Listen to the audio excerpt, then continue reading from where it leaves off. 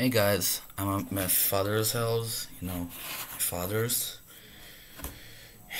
and I didn't bring my 3DS. And for some reason, I found my copy of Sega 3D Classics Collection right at the moment I got there. I'm not sure why. I expected it to be like missing the cartridge, like the Super Mario Maker one. But no, I didn't lose it.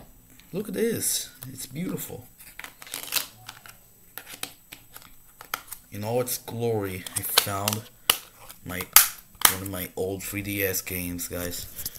Like when I arrive at my mom's house, I'm gonna show it to her.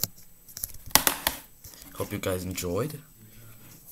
Comment, like, and subscribe, I guess. And I will see you guys later.